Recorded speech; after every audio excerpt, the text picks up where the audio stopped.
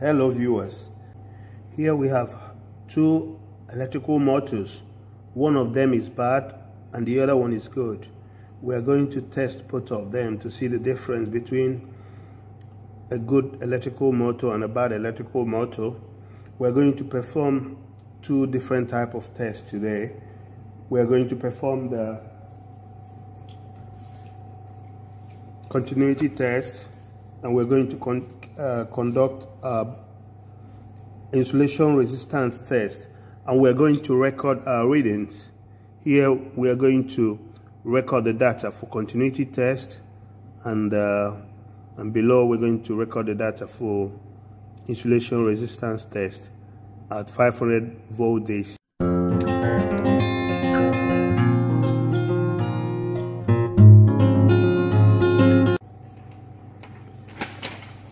U1 and U2 are like here, that it is as it is drawn here. Each of these coils represents a group of coils. So here is U1, which is linked to U2. So when we do continuity test, we want to know that there's no breakage, that it continues all the, and then we're going to read to see if what the resistance is. If it's very, very high resistance, that means that there's a problem.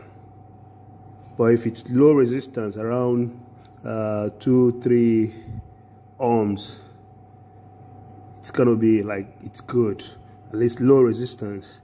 But if it is very high resistance, then it is bad. Then for insulation resistance test at 500 volts, we're going to be injecting 500 volt AC, and then we're going to check to see what the reading what is going to be reading. So let's start. We are going to use the clamp for the resistance test. For that, we're going to set it in ohmmeter, and we're going to start testing. We're going to start our test with this motor, with this electrical motor. So watch our readings here. You can put it here to watch our readings on the ohmmeter. So we set it at ohmmeter. So it's in ohms now. So we put it between U1 and U2. We have 3.8, 3.7. Let's record it. 3.7 ohms.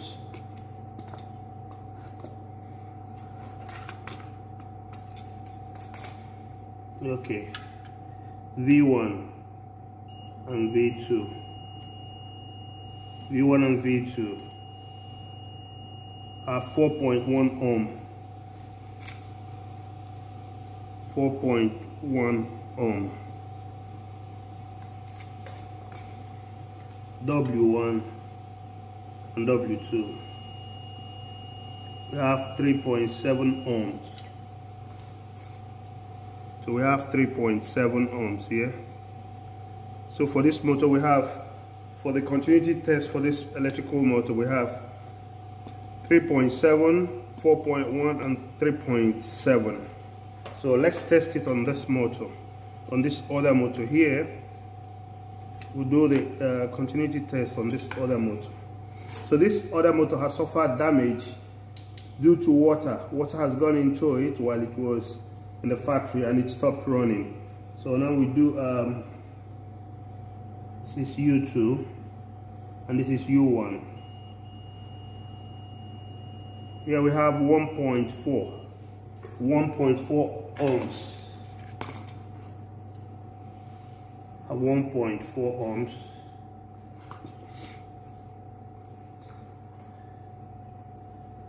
For V2 and V1. V2 and V1. Settled at 2.1 ohm. 2.1 ohm.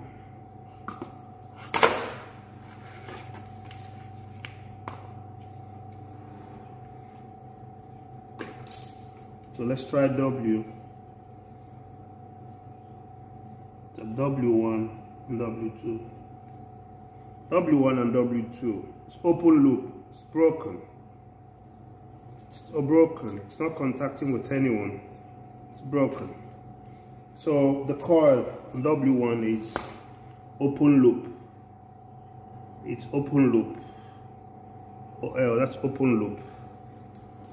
So this one already failed. This one has failed the continuity test. Okay, we're going to do the insulation resistance test at 400 volts. 400 volt AC. So we're going to be injecting 400 volt AC to see what the insulation is. So we're going to test. First of all, according to our record here, we're going to test U1 and V1 first, and when we'll keep recording them, that as well. So we have U1 and V1. No, it's not right. Okay.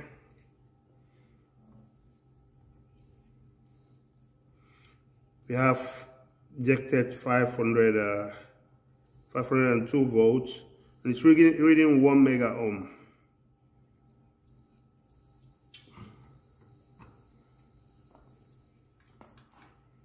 We have 1 mega ohm. Okay, the next one, U1 and W1.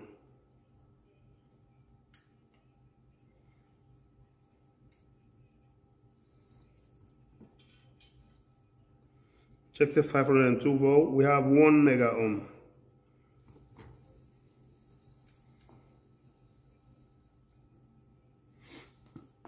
Okay, U1 and chassis. U1 and chassis.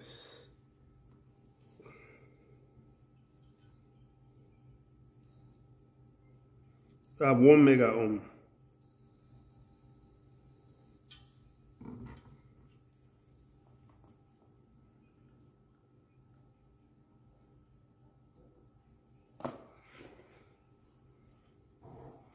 Now we go to V1 and W1. V1 and W1. We inject 500 volt DC, and we have 1 mega ohm.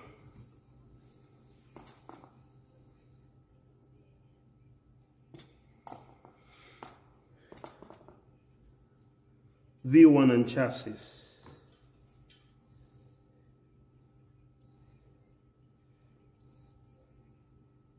One mega ohm. 1 mega ohm is 1000 ohm. 1000 ohms. Okay, V1 and chassis. Now we'll do W1 and chassis.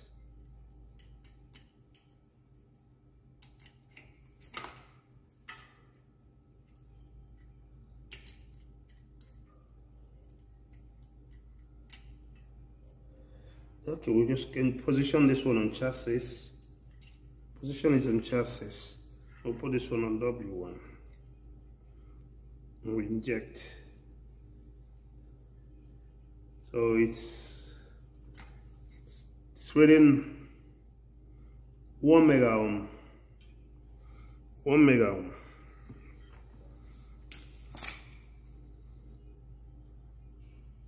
One mega ohm, 1000 ohm. No, this is 1 million ohm, not 1000. 1 mega is a million. Kilo ohm is 1000. Mega is a million. So it's a million ohms. So let's do the same here. We're going to, this bad motor, we're going to test it. Bad due to water damage. Water went into it while the motor was running, and it got damaged. If you look at it, you see that it's a bit rusted. So we start with U1. This is U1 and V1. We inject. It's not letting us inject the voltage, you know. It's not letting us inject the voltage, which means something is wrong. It's not letting us inject 500 volts. We try U1 and W1.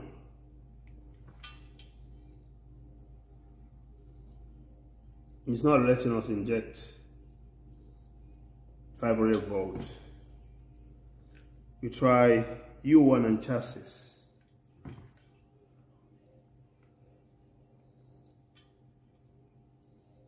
It's not letting us inject. Straight off, you know that the insulation is bad. You know that the insulation of this motor is bad. So that's how you test your electrical motor. This is the difference between a good motor and a good electrical motor and a bad electrical motor. Well, you can also see other tests that I've done.